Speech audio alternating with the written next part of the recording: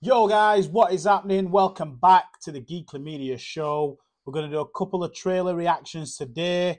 We have got the House of Dragon official black trailer, and then after that we're going to get right into the House of Dragon official green trailer.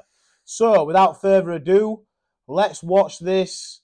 It's had 10 million views. I am a little bit late to the party.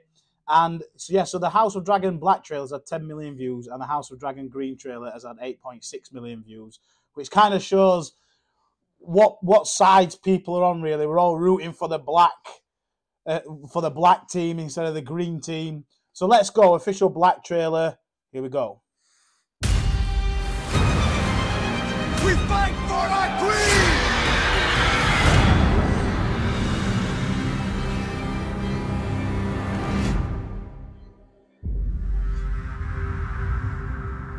My father chose me, his firstborn child, to succeed him.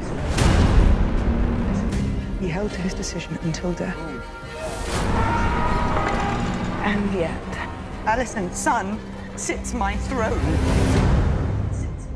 I mean to fight this war and win it. The realm will soon tear itself apart. If men do not remember the oath sworn Here to we King go, Viserys baby! and to his rightful heir. The High Towers are marching. You must crush this beast at its head. Our terms are very simple. Renounce the false king and bend the knee to the king, or your house burns. When the desire to kill and burn takes hold and reason is forgotten, you will not even remember what began the war in the first place. We fight for our queen! Feel what I've begun.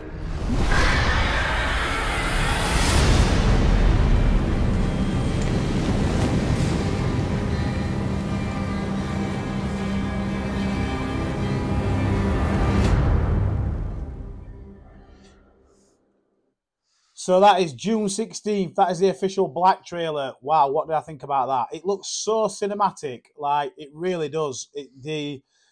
Just everything in it. Just how they're shooting the cameras, with the camera shots and with the locations that they're using as well.